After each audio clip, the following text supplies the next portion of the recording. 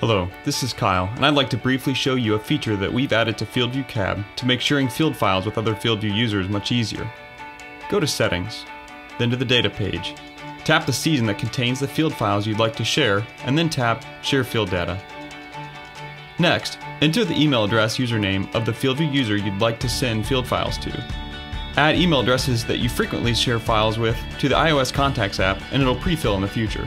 After you've selected the field or fields that you'd like to share, then tap Send to Account.